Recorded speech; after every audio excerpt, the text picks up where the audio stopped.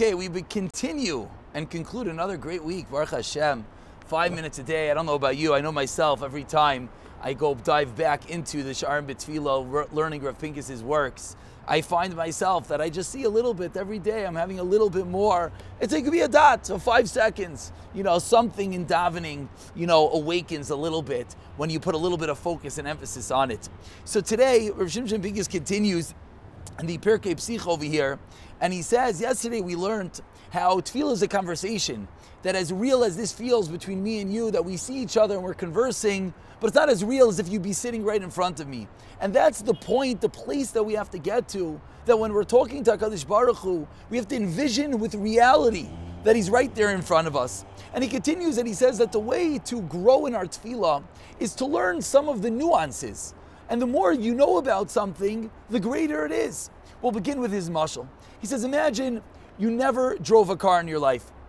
So, maybe let's modernize it a little bit. You never drove an airplane. I don't know who's here, but I don't think we've ever driven an airplane, flown an airplane. So imagine we never flew in an airplane, and we get inside one of these newfangled cool airplanes that, are going to take care of themselves. And we get in, and we kick the airplane into first gear. I don't know if that's how you drive an airplane, but I'm going to try. You kick the airplane into first gear, and you start soaring, and you're like, wow, you're flying. And you're like enjoying the views, and you're like flying. And you go, and you take a circle, a spin around the block, and you press the button, it lands, and you get out. And you tell the guy, wow, that was amazing. You know how fast they went? And the guy's laughing. You're like, what's so funny? He's like, fast? You're like, yeah, I was going 100 miles an hour. I saw that dial. He said, but did you notice that the dial was only at the beginning? You're like, yeah, whatever. He said, you were only in first gear. If you would have kicked it to second, to third, to fourth, imagine in a car, you stayed in first gear the whole time. You feel like I'm going so fast. In relation to what? In relation to walking, in relation to your bicycle. But are you really going that fast? Says Rav Shimshon Pincus, when we learn every nugget of tefillah, every detail, it's a new world that opens up for us. And he gives us an incredible example. Says the Arizal the following. There's a Gemara in Brachos that says that if you daven and you're not answered, what should you do? Daven again.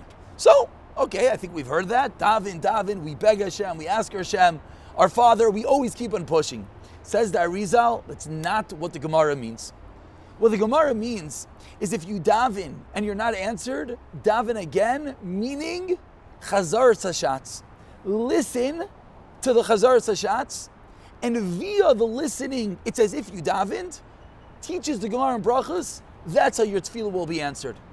So all of us who didn't know this, maybe feel or felt that chazar sashatz is a time, I don't know, look in a sefer, unfortunately, maybe check our phone, maybe walk outside for a minute, maybe even, talk a little bit, because we feel we davened. Now the shatz is davening. But now that we realize, 1 second, it's a new world. We're in first gear. Our tefillahs are stuck in first gear. They're incredible. They're amazing. We're opening up the heavens. Everything is coming. But wait, maybe that thing that you're looking for, you know how it's going to come to you? It's going to come by chazar sashatz. You're mispalel v'loinena, daven again by listening. So when we don't know that, we can't be faulted, but our car is in first gear, our airplane is going 100, but it's not going 1,000. So the more we learn, and the little bit of nuggets, of ideas, of everything that we add on, opens up totally new worlds each and every time. And he continues, and with this he concludes, and he says, so how do we do it? How do we do it? How do we come to this level of kavana? How do we come to this place that when we start Shemona Esrei, we mamish envision Hashem's right in front of us? He says, you know what the Eitzah is? A very simple Eitzah, but the most difficult Eitzah in the world. He says, you know what the Eitzah is? Time. Designate time. Likbaya zmanim, for time. And he says, you know for what? Not while you daven. Because while you daven, we all know whether the minyan is slow, whether the minyan is fast, which he's going to deal with in a little bit. But we're in the middle of davening. He says you have to have a time set aside for tefillah outside of tefillah, like we're doing right now. This is a 5-minute time that we're thinking about tefillah, so that when we get to our next tefillah, our tanks aren't empty. We filled it up with something, and now Hashem is a little bit closer. And if we were to spend a few moments before every tefillah, for every Shemona Esrei, it could be a few seconds, we'll see that slowly these ideals will become more real each and every day. Chevra, have a wonderful rest of your afternoon.